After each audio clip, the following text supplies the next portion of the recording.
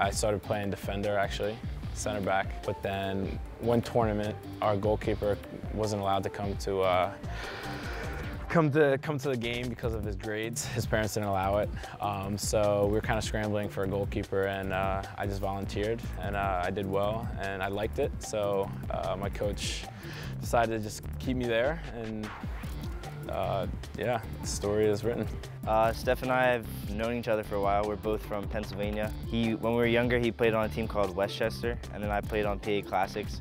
And we've just grown up with each other. He's just become a great player. I mean, back then he was known as one of the better goalkeepers, but I mean, he's kept it going for him, and he's definitely consistent with his play and become a vocal leader. If you're a forward, you can hear him, you know, he's the leader at the back of the line, so. Yeah, the 2013 group was great. They were very professional. I definitely learned a lot about how to conduct myself on and off the field. And then rooming with Cody Cropper for qualifying for a month during the World Cup was also good because he was a professional and he's a great guy. I learned a lot. He taught me a lot, and he was very welcoming.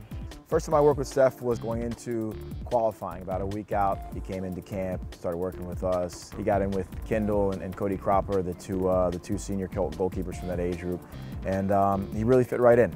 You know, tremendous work ethic, great athletic ability, a good understanding of the game at the time, and very hungry. It was just crazy, the speed of play, the talent that was out there, the hard work that we put in. It was a whole new level. It was definitely a little tease, and now it's nice to finally have my shot. Maryland was awesome. I loved every second of it. I learned a lot. The guys there, the team, they're awesome, and they'll be some of my best friends for life. Yeah, it was a hard decision to leave Maryland. I knew it was time to move on, and I needed to be pushed and tested more to expand my game.